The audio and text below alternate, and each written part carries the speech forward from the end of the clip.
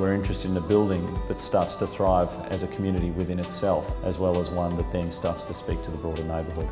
We want this building to be a significant contributor to the next level of development and generation in Elsternwick.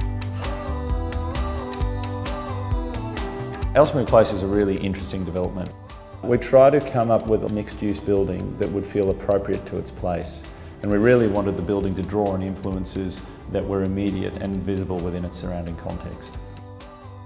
It's a unique environment in that we've got commercial reality of Glen Huntly Road with the suburbs that are immediately behind. So it consists of a brick podium that talks to the red brickwork of the housing and the Edwardian and Federation houses around.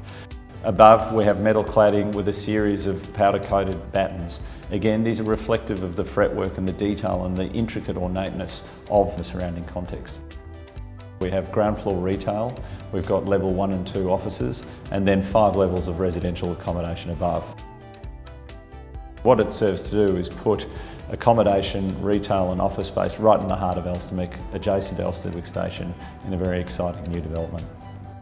The residential offering of Elsternwick Place covers 1, 2 and 3 bedders. We've got some really interesting studio style 1-bed apartments, traditional 1-bedders, 2-bedders and then 3-bedders at the upper levels.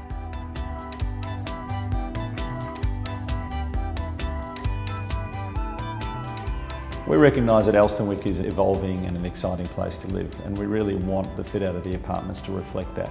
So we're putting a lot of time and energy into the crafting of the design and the resolution of the detail so that hopefully we can put forward the best possible building that will have a legacy that stands the test of time.